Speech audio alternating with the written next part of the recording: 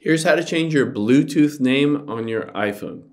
Now, if you wanted a different name to show up, maybe when you're in your car, connected to a speaker, CarPlay, any of those different things, I'm going to show you how to change that Bluetooth name.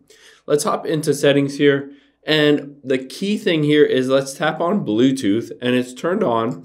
At the very top, it says this iPhone is discoverable as Trevor.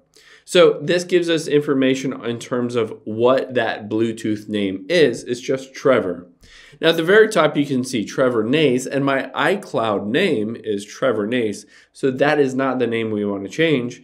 Let's scroll down and tap on General here, and then About at the very top.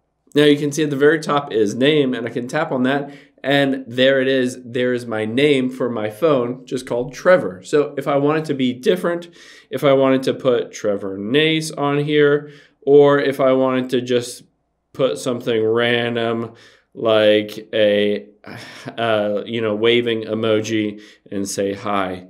Let's go back and go back again and go back again. And now let's go into Bluetooth. And now you can see your iPhone is discoverable as a waving hand that says hi. So that's now the name that Bluetooth uses whenever it connects to any other device, speaker, car, anything like that.